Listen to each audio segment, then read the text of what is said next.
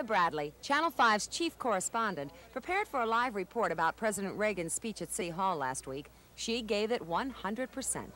When Martha Bradlee was back in the newsroom later that day to write and edit her Reagan story for the 6 o'clock news, she gave it 100%. What makes Martha Bradlee an exceptional reporter, what has won her 2 individual Emmy Awards, is that she covers every story with that same energy, dedication, and drive. But what makes Martha Bradlee such an exceptional woman is that she applies those same qualities to all aspects of her life.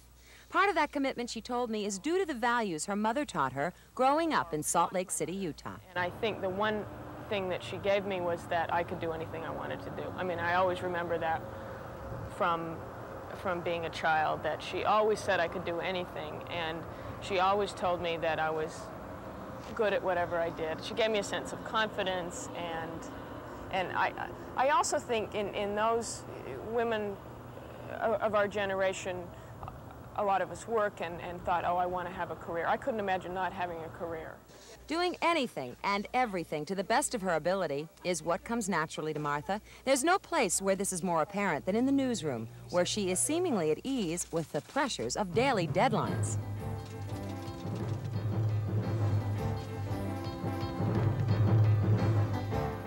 It suits me because you're always running around and you get to think and you get to, it challenges you in sort of every way. Martha directs that energy into the area she likes best, politics.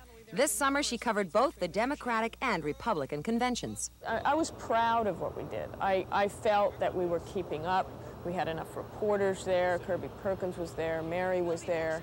That we actually gave more time than the networks, that we devoted a good deal of our broadcasts to the presidential conventions, the Democrat and the Republican, and that we've kept up with the race. But Martha covers more than politics, and it's that late-breaking news story that creates pressure. The hardest part is if something very important happens very late in the day. And for instance, at 5 o'clock, if there's some story that I've never covered, for instance, that is very complex, that something from years ago or something, say, breaks in a courtroom or whatever, and that in 1 hour you're expected to digest that information as much as you can, know as much about it, and explain it to whoever's watching. Certainly you're nervous. I mean, it's a big responsibility.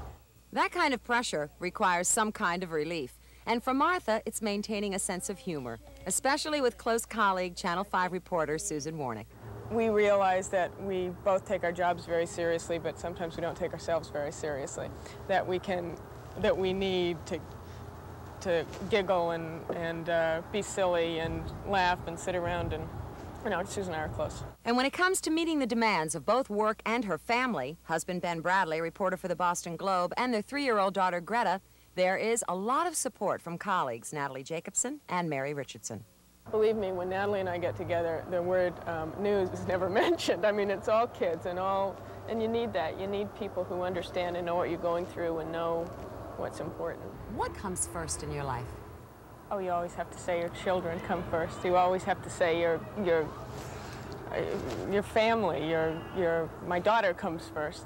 But I always try. And people talk about a balance. You give 50% here, you give 50% here. I try to give everything that I've got whenever I'm with the various people in my life. So I don't think of it in order. I'll give you an example. A couple of weeks ago, I was at work, and Greta's very used to me being at work. I've always been at work since she was born. It doesn't bother her. I leave in the morning and she's fine. But I happened to call home about 4 in the afternoon and I was at work. And Greta was having a terrible day and said, I want you to come home right now. And I sat at the desk and I thought, what am I going to do here?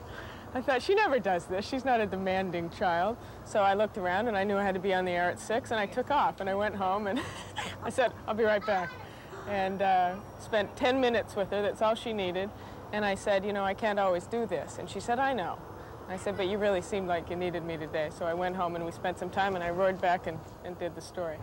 What do you want for Greta? The one thing that I credit my mother with giving me is a sense that she can do anything she wants to do. First, I want to work at a grocery store. Then I want to work at Channel 5. A sense of confidence and independence, which right now, when she's 3 1/2, she has too much of. But I want her to feel good about herself. I want her to do the best she can. Giving 100% all of the time is worth it to Martha because she told me that's what she gets back. You get back more than 100%. You can say you get back, you get back 100% from your daughter. You get back 100% from your job. I like my job. I can't imagine not doing it. Reporting live from City Hall, I'm Martha Bradlee.